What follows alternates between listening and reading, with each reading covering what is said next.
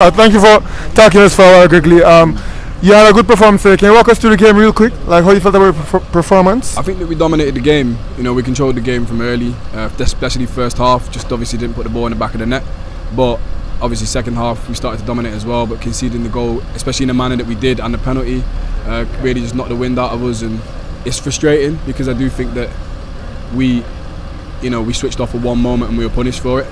And it's a tough one to take because we dominated the game, controlled it, and I don't really think they had a lot in the in the game. I think I got to be on that coach. No, and lastly, will we be seeing Greg Leigh for Jamaica going forward?